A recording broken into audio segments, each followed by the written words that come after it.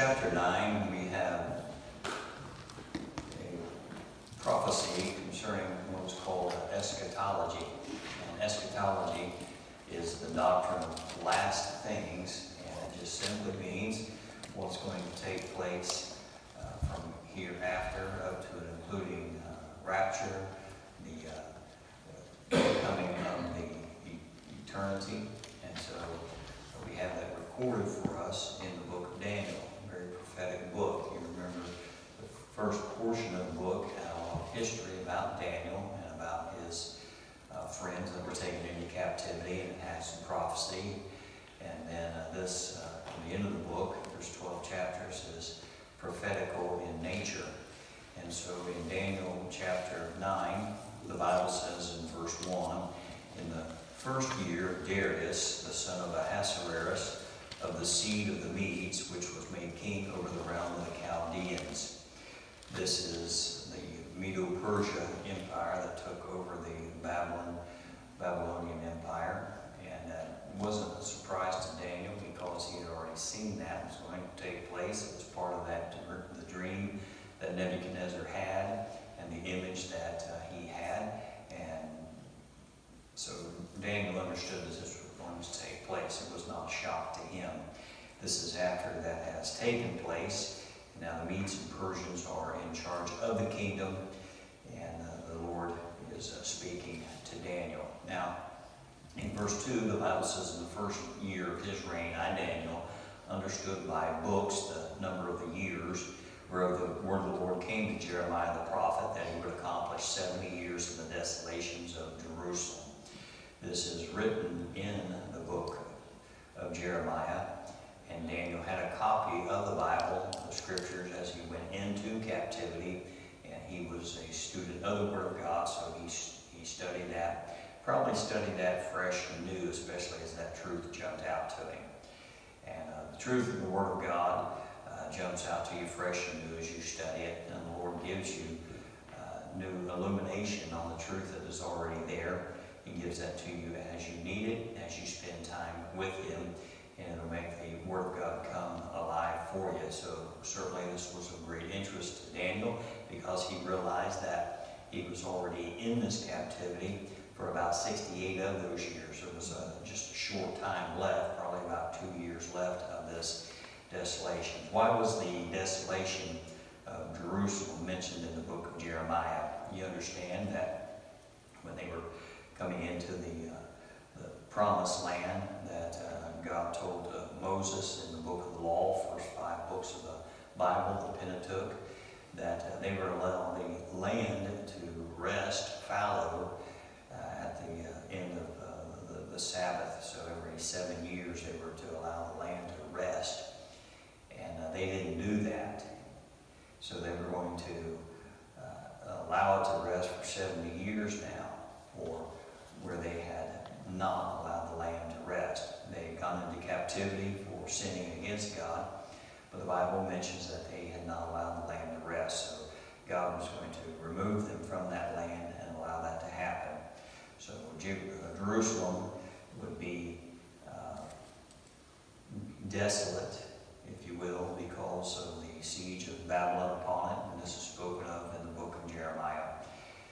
Daniel's reading the book, he understands this truth, and then when he understands that truth, then in verse 3 he begins to pray. And he begins to pray, the Bible says in verse 3,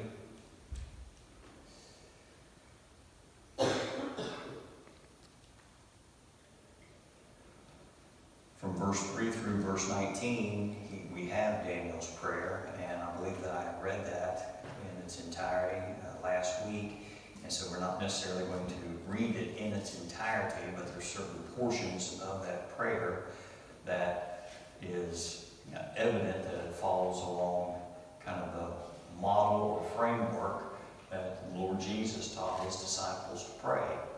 In the New Testament, you read where the Lord Jesus, in a certain place, He was praying, and when He ended His prayer, the disciples came up and said, Lord, teach us to pray.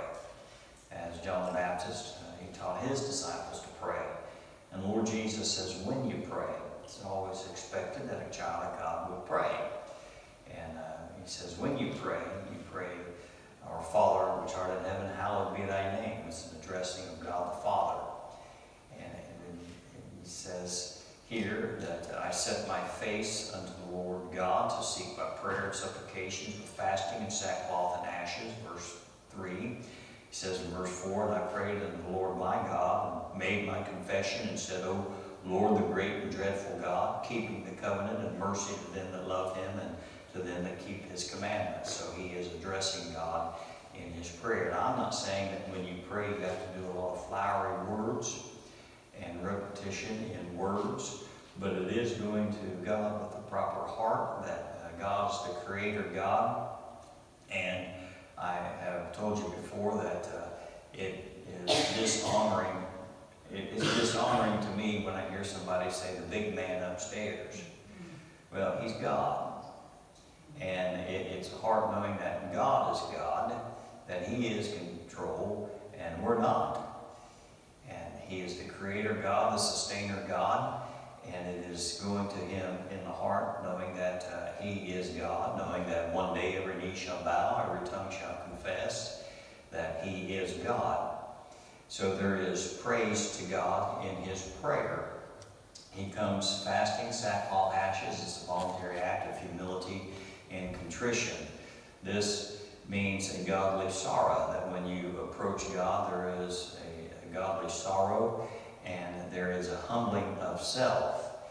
The Bible says, come boldly to the throne of grace, that you may receive grace and help in time of need. But there doesn't mean that you rush brashly into the throne room of God. It is seeking God, and it is seeking God in an act of humility, and it is acknowledging God for who he is. It is a holy, reverential fear of God. The Bible says the fear of the Lord is the beginning of wisdom, and it is admitting, acknowledging, at least from the heart, who God is, and knowing that from the heart he is Creator, Sustainer. And then it is a confession of personal sins. If an individual approaches God with known sin in their heart, then the Bible says that the Lord won't hear. It's not that he can't hear, it's that he will not hear if we regard a transgression or iniquity in our hearts.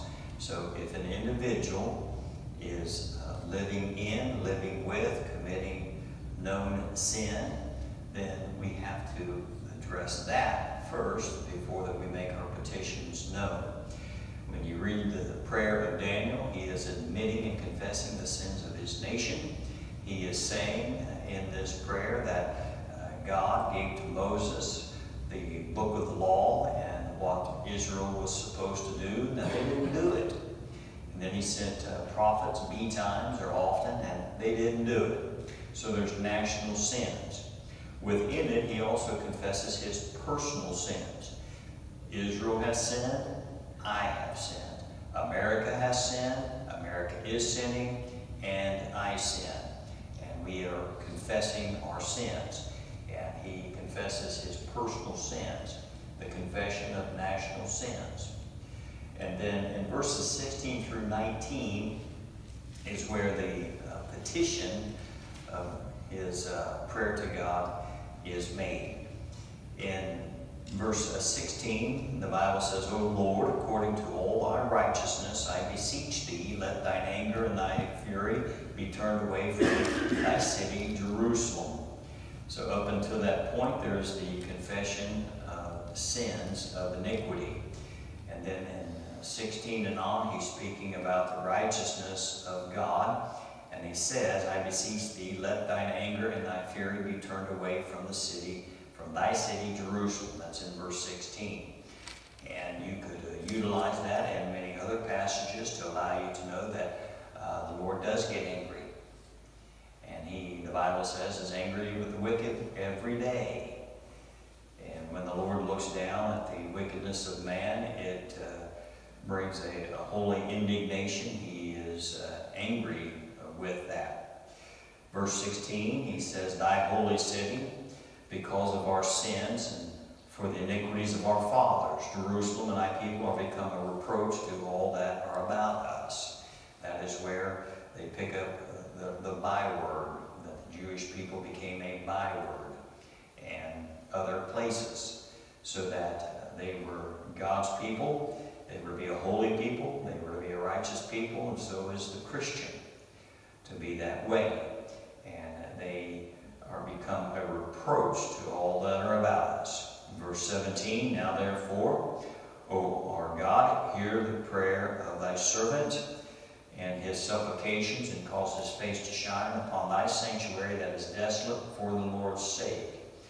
The sanctuary, speaking about the temple, speaking about the temple there in Jerusalem, that would be likened unto today. For us, our meeting place is the house of God, it's the church of the living God, because the Lord has always had a meeting place for his people. He says in verse 18, O my God, incline thine ear and hear. Open thine eyes and behold our desolations in the city which is called by thy name. For we do not present our supplications before thee for our righteousness, but for thy great mercies. This is the great mercies of God that we are presenting our supplication, asking forgiveness and asking help from the Lord. Verse 19, it culminates where he says, O Lord, hear, O Lord, forgive, O Lord, hearken and do, defer not for thine own sake, O my God, for thy city and thy people are called by thy name. So this is the prayer that Daniel makes in chapter 9. So we wrote here that there is kind of 3 segments to this, but it's not mechanical. I'm not suggesting that prayer be mechanical. Prayer is you talking to your Heavenly Father, but you ought to engage in prayer. And when you engage in prayer, there are certain, there's a framework to it in praying to God. You recognize that God is real. God manifests himself in 3 persons, as God the Father, and God the Son, and God the Holy Spirit. And you're allowed to approach the living God in prayer. You do not have to go to somebody to pray for you, but as a child of God, you can enter into prayer with God. And you are to do that and talk to him as your Heavenly Father. But within it, there is a framework, if you will, if you want to hear from God, and if you want God to hear and answer your prayer. And certainly you cannot regard iniquity in your heart. You have to confess your sins and forsake your sins, where the Bible says that we forgive others their debts. And so there is a praise to God for who he is. And it's praising God, or hallowed be thy name. It's praising God for who he is. And then there's penitence, or asking forgiveness of your sins. We said this would be like on Wednesday night, I believe it was, that we talked about preparation. In the very practice of prayer, it is acknowledging God for who he is and his attributes. His greatest attribute is his holiness. God is holy. We want to capitalize on the fact that his greatest attribute is love, and he is a God of love. God is love. But his greatest attribute is his holiness, and his achievement will be that God will get the glory, and God will get the glory.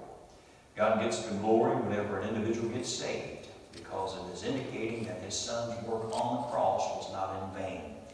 God gets the glory when the Word of God goes forth, whether it is received or rejected. It has accomplished that which he has sent it out to do. And God has given us a free will. There's penitence or sorrow for sinning against God. This is godly sorrow. Godly sorrow is good. Worldly sorrow is bad. Godly sorrow worketh repentance, not to be repented of. But worldly sorrow, it worketh death. The difference between godly sorrow and that repentance and worldly sorrow, godly sorrow is from the heart, that you recognize who God is, and that all sin is primarily against God, and that you have sinned, and that when you sin, it was an affront to God. Holy Spirit of God brings that to your mind, and there is a holy guilt for the moment of sinning against God and asking God to forgive you of your sin, and then you're cleansed from that by the grace of God. And if there is guilt after confession, then it's the devil bringing that up to you. But the Holy Spirit of God works on the sin that you're committing now. The Holy Spirit of God brings to your remembrance the sin you're committing now. The devil works on the sin that you already confessed. That's the difference. The sin that he brings up to you now is to stop you from serving God. You already confessed that. You forsake that. You're forgiven of that. The Holy Spirit of God would touch you on your heart of something that you're doing right now. That's the difference. And when we confess and forsake that sins, he is faithful and just to forgive us our sins and cleanse us from all unrighteousness. And then the petition is made known. So we just put this up there. It's not like a mechanical 1, 2, 3, but it is from the heart that you want forgiveness from God. Well, then forgive others. If you want forgiveness from God, but you hate everybody else, then you may not get forgiveness of God. He said that you are to forgive others, even as God, for Christ's sake, hath forgiven you. And so you practice forgiveness. And then you practice doing what is right as the Holy Spirit of God has told you in your heart to do that. And so these are all difficult things, but the Holy Spirit of God gives us the power and wherewithal to do that. So it's praise and penitence and petition, and you see that in Daniel's prayer. As Daniel was praying from verses 20 through 27, the rest of the chapter, then Daniel gets an answer to prayer. It's a divine answer, and it's from the angel Gabriel. We mentioned that there are basically 3 angels that are named in the Bible, and Gabriel seems to be the announcing angel, like when the Lord Jesus was birthed, or even before that he was given birth, or Mary gave birth to the Lord Jesus. There's the announcing angel, and here his name is named. And then Michael is the archangel, is the fighting angel. He fights against Satan. And Satan is an angel that he lost his standing. He's a created being. And he was the cherub that covers, the cherub that covered. Most would say that he was the song leader, the music leader in heaven, because he has corrupted music. And when he fell, he took a third of the angelic host with him that became demons. And they cause you much trouble. We'll talk about that later, not today.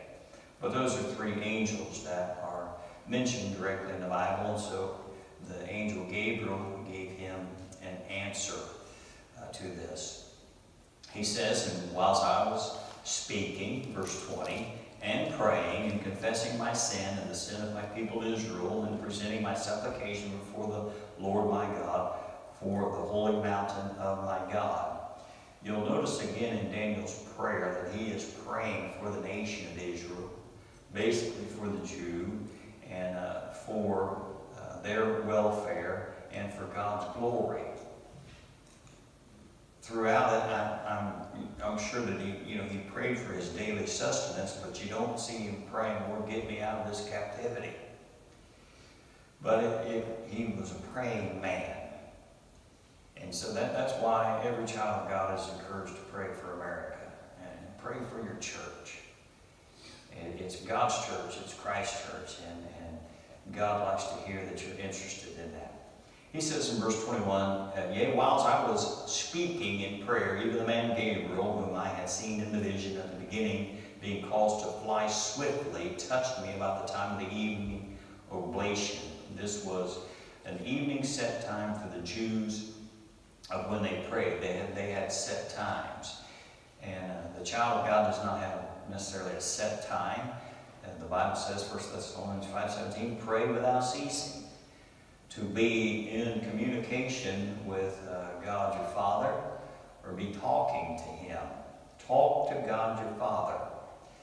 And when you talk to God your Father, you and I as children of God need to be intent on God our Father, as we see Daniel here was. And we've mentioned this before, and you may have had it done to you or even practiced it. That if somebody is addressing you, that they're speaking with you, and they're kind of speaking right with you. They're not speaking to you, but looking over here to somebody else. Or they're not speaking with you, but really they're not even hearing what you're saying because their mind's over here on something else, and they're just kind of, you know, doing you lip service. Well, God knows that. And a lot of people say, well, God knows all about it. Yeah, God knows all about it. But yet it's not an excuse. God knows all about my sin. God knows my heart's with you. God knows, yeah, God knows, but is it really there? And so there's that, you know, you're speaking to God the Father. So he is speaking, and God the Father answers him through the man Gabriel. He says he caused him to fly swiftly. Do angels have wings? So you can pick stuff apart and see these things. There's the cherubim. There's a couple of angels that are mentioned of having wings in the Bible, but they don't need wings. No. They don't need wings. They can fly. When you get your glorified body, you'll be able to pass through doors like Jesus did. You don't have that yet, but you will. And the Bible limits some of the things, but it gives us enough things to understand and know. And so, not being mean about anybody that has lost loved ones, but little babies don't become angels. When they die, little babies don't become angels, they are people. Angels were created beings. And angels look into the church service. Angels make a wonder why somebody don't get saved or why God would even save us. Angels can't get saved. They either have fallen and are demonic, or they already are holy. In other words, they either chose or they didn't choose, but they can't choose later to say, I want to get saved. They don't. They are angelic beings at his bidding. But you and I are the crown creation. You don't think that, but we are. And the Genesis account says that. We are the very crown of his creation. You were created with a will. You were created with an innate desire. There is a light within you to know God and to be able to do God's bidding, and that if you do it, there'll be more reward for you later in heaven than you can picture now. The devil don't want you to see that. And so he calls this angel to be able to move swiftly over to Daniel. And you will have a glorified body in heaven. That's after the rapture. We'll talk about that later. And he says, I am now come forth to give thee, verse 22, and he informed me and talked with me. He said, O Daniel, I am now come forth to give thee skill and understanding. At the beginning of thy supplications, the commandment came forth, and I am come to show thee, for thou art greatly beloved. Therefore understand the matter and consider the vision. And you're greatly beloved as well. God loves you. In verse 24 through 27 is eschatology. In 24 through 27 describes everything that took place from when he got the answer to the prayer till the end. Some of it has taken place and some of it has not taken place. And so many people speak about this in prophetic terms and so forth. The word is eschatology, or the doctrine of last things. So, psychology is talking about people and their thinking and all of that. Well, eschatology is the doctrine of last things. So anyone would be, they would love to be able to tell the future. A lot of them try to make money off of it and so forth. But the Bible student can know. Sometimes it seems like that some people are not interested in it, but the Bible student that wants to know, and Daniel received it and he gives it to us, you can know what's going to take place in the future. You know this. And God doesn't give us the numbers to the mega ticket to win the lottery, but it does tell you what's going to take place. And it's throughout the Word of God. So it's called Daniel's 70th week. And you've heard this a lot, I'm sure, but in Daniel's 70th week, part of it is past. In fact, the greatest portion of the prophecy is actually past, but some is in the future. What Daniel didn't see, and what the Old Testament prophets did not see, is the church age that you're living in. Always remember prophetic terms, mountain peaks.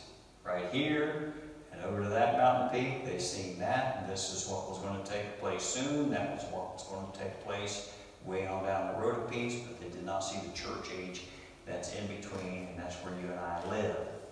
Now, when he says this, he says in verse 24, 70 weeks are determined upon my people and upon thy holy city, so it's upon the Jews in Jerusalem, to do what? To finish the transgression, to make an end of sins, to make reconciliation for iniquity, to bring in everlasting righteousness, and to seal up the vision and prophecy, and to anoint the most holy. I think there's 6 things there.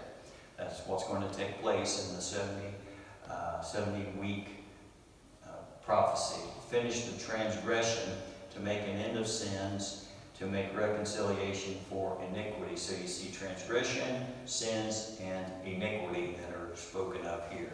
I'm not going to pick these terms apart, but they are like kind with similarities, and then there is some differences. Transgression is simply whatever is against the law. Transgression is the breaking of the law, and sins, iniquity. Iniquity has to do with the sin nature. It means twisted, and sins, transgression, it means out of bounds, miss the mark. Sin means you miss the mark. Transgression, out of bounds. And then iniquity is the sin nature itself. And so, how is this going to take place? And to bring in everlasting righteousness, seal up the vision of prophecy, and anoint the most holy. Speaking about the fact that of the Lord Jesus, what he did on the cross, that he paid the sin debt. And the anointing of the most holy, the Lord Jesus Christ, is the most holy. And he is King of kings and Lord of lords. He is King of kings, Lord of lords now. But one day, then, he will be recognized as that, because he's not recognized as that as it is today. But one day, every knee shall bow, every tongue shall confess. And so these are 6 things that you could look at here. In Daniel's 70th week, we understand 69 weeks have been accomplished. Now, the weeks are years. The weeks are 7s of 7 years. And so it's not 7 days like we would speak about. They are years of time. And 1 week is left. So 69 weeks of years have been accomplished, and 1 week is left. And it is called the time of Jacob's trouble. That's Jeremiah chapter 30 and verse 7. Now, notice here before we get ahead of it, and verse 25, the Bible says, know therefore and understand that from the going forth of the commandment to restore and to build Jerusalem unto the Messiah, the Prince, shall be 7 weeks. So in verse 24, he says 70 weeks have been determined upon the people. The 70 weeks are 70 of 7 years. If you do your math, it means 490 years have been determined. Now he breaks it down. He says that in verse 25, that know therefore and understand that from the going forth of the commandment to restore and to build Jerusalem unto the Messiah, the Prince, shall be 7 weeks and 62 weeks. The street shall be built again, and the wall even in troublous times. Verse 25 breaks down 2 of those portions into 7 weeks and then 62 weeks. So he says one of these portions is 7 weeks, and one of those portions is 62 weeks. He says this is going to start when they announced to go forth and start rebuilding the temple. They hadn't announced that yet. Daniel's into captivity. He realizes that 70 years have been determined in the desolations because of the land, the breaking of the Sabbath of the land for disobedience. And he's starting to think, he's like, well, I'm in like the 68th year, that we only have 2 years left. And so he's praying for that, and so Daniel gets another message from Gabriel and says to him that these 70 weeks have been determined. That's 490 years. He says, now this is going to start up when the decree goes forth to start rebuilding Jerusalem. Jerusalem hadn't been started to be rebuilt yet. So there's a ray of hope. Daniel's praying, okay, so Jerusalem's going to get rebuilt. There's going to be a decree to go forth and rebuild Jerusalem. And this is when this is going to start. Now, in this 70 weeks, the 70th week, that has not taken place yet, is yet to take place. It's called the time of Jacob's trouble, Jeremiah 30, verse 7. It's called the tribulation. That's what we would call it today. It's mentioned in Matthew chapter 24, 21 through 29, and so forth. It's time of tribulation. This tribulation time is also broken down into 2 parts. And before I get ahead of that, we'll continue on here, but it's called the time of tribulation. And it is started, the tribulation, after the rapture. And that's Revelation chapter 4, verse 1.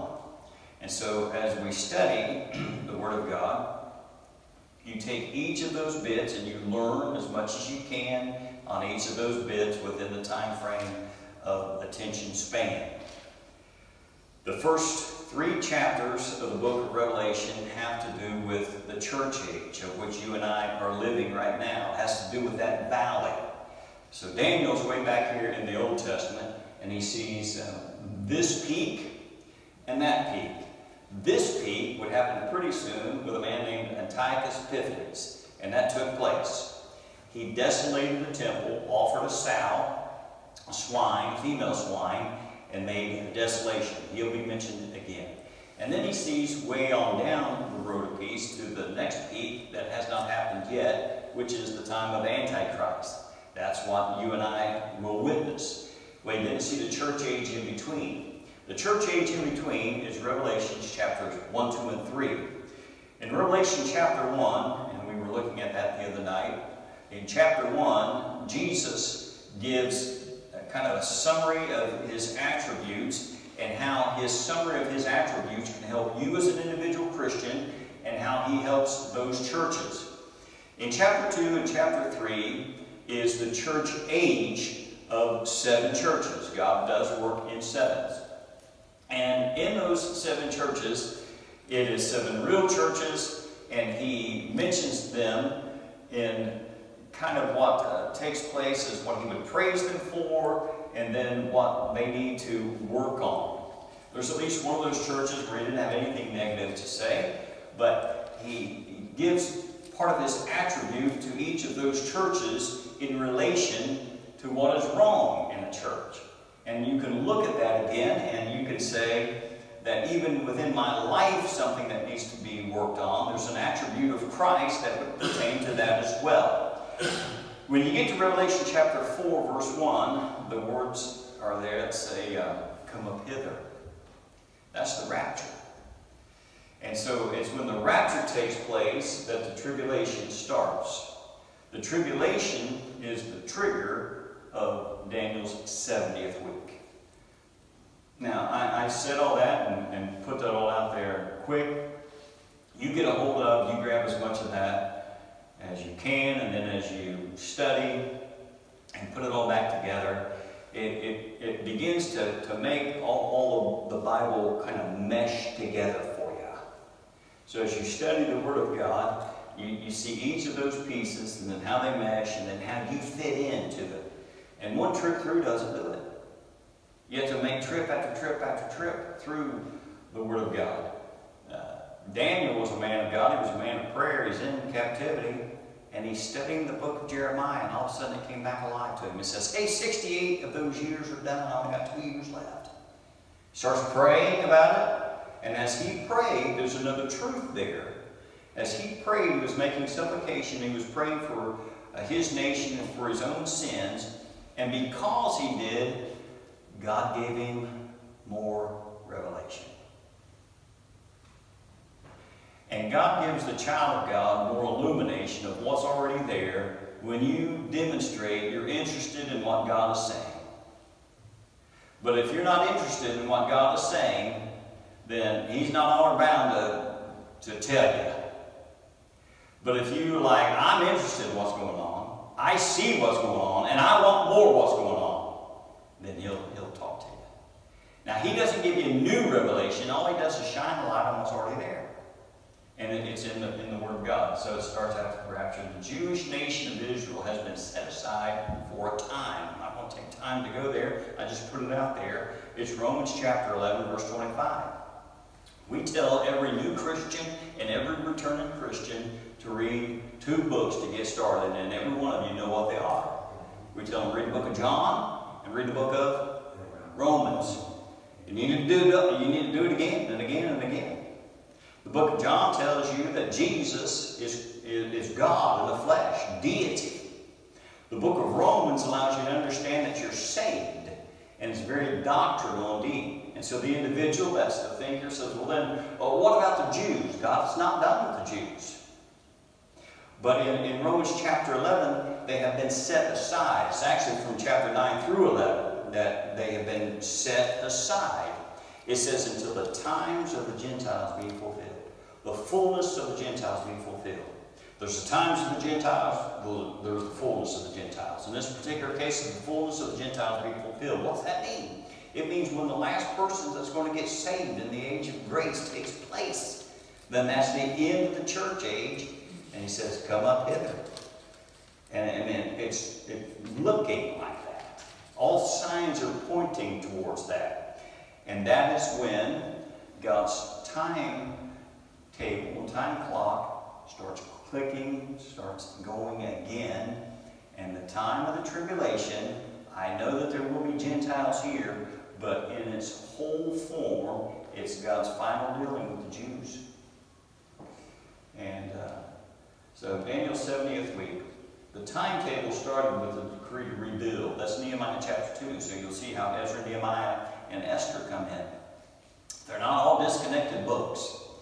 So Nehemiah was the cupbearer, and there he was in the captivity, and he gets news. Hey, Jerusalem is burnt down, the gates and so forth, and God lays on his heart to rebuild or to do something. And God does that today. God lays it on people's hearts to do something. So he laid it on Nehemiah's heart. Well, there was a decree to go and rebuild. It was from a heathen king. But God said he would raise up Cyrus and make this take place. It's mentioned like 150 years before Cyrus was ever even born. And that is the timetable that starts. 70 times 7 are 490 years. All right, so he said there was 7 weeks or 49 years. That was the rebuilding of the temple. That's why it's broken down into 2 parts. He says, and know therefore, verse 25, and understand that from the going forth of the commandment to restore and to build Jerusalem, 7 weeks. So he first says 7 weeks. It's 49 years. From the time of the decree to go rebuild, and the rebuilding of the temple was 49 years. It took 49 years, and that's why it was stated as such. From the time that they were released to go back there and rebuild, you know, Nehemiah built the walls. There was the building of the temple, and there was some evil things that took place, the halting of it, and then within the walls there was the Sanballat and Tobiah. You always got somebody trying to restrict the work of God. There was the Sanballat and Tobiah. You can read it. And then 62 weeks, which is 434 more years after the rebuilding of the temple, until it says Messiah was cut off. That's talking about the crucifixion of Christ. He says, verse 26, and after 62 weeks shall Messiah be cut off. And that means crucified. But not for himself. It means not for his own sins. And the people of the prince that shall come, and that's talking about the prince of the power of the air, shall destroy the city and the sanctuary, and the end thereof shall be with a flood, and unto the end war, desolations, and determined. That's not speaking about Antiochus Epiphanes, that's talking about the Antichrist that is going to take place. And so there was 49 years in rebuilding the temple, and then 434 more years after that to the crucifixion of Christ. That's 483 years. That's from the decree given to the crucifixion of Christ, not for his own sins. That is past. At the crucifixion of Christ, then, and death, burial, and resurrection, the time clock stopped. The Jews, they didn't want anything to do with Jesus. Let his blood be upon us and upon our children. And God said, okay. And it has been. Demonstrations like Hitler have shown that. But the time clock stopped. They rejected their Messiah. And it is the church age. Right now, it is the present age. It's not seen in the Old Testament. The 70th week will begin after the rapture takes place. Now, I'll read through this and just visit it real quickly next week. But notice this, verse 27. And he shall confirm the covenant with many for 1 week. This is Antichrist, not Christ, it's Antichrist. He will confirm the covenant with many for 1 week. Antichrist will make a peace pact with the Jews for 1 week. That's 7 years. That's the 70th week, 7 years. And in the midst of the week, or 3.5 years, he shall cause the sacrifice and the oblation to cease. This is like Antiochus Epiphanes, but it is the Antichrist. And for the overspreading of abominations, she shall make it desolate. This is where the Antichrist will go into the temple of God, setting himself up as he is God, and so forth, and demand worship. Even to the consummation, and that determines shall be poured upon the desolate. It simply is talking about the Antichrist and the Great Tribulation and what takes place. And so just one more slide as we end here. The 70th week of Daniel, there was the 7 weeks or 49 years, 445 BC. This was when the decree came that says, Jews, you can go back and rebuild the temple. That is because the heart of the king is in the hand of the Lord, and he turneth it whithersoever he will. He used a heathen king to allow the Jews to go back and start rebuilding. It took 49 years to do that. Then there was 62 weeks or 434 more years until the cross, when the Lord Jesus Christ was crucified or cut off. Messiah shall be cut off. And that was AD 70, the destruction of Jerusalem. He was cut off at his age was 33, but in AD 70 was the destruction of Jerusalem by the Roman Emperor Titus. And so then you live in this gap, or the church age. The 70th week is what is going to take place, and it is when the church is raptured out, Revelation chapter 4:1, and then there is 7 years, and that 7 years is broken into 2, and we'll dig into that a little bit deeper as we go. And so that is Daniel chapter 9, very quick, but there's a lot of information there. 69 weeks are past, the 70th week is yet to come. We're living in the church age. Let's study the Word of God, do the Word of God, and know that exciting times lay ahead. All we're to do is do what God tells us, and He'll bless because of it. We appreciate you being here. Let's go to the Lord in prayer. Dear Heavenly Father, we thank you, dear God, for the study of the Word of God and how it gives us encouragement. Help us to keep going. We're praying for the service that follows. In Jesus' name.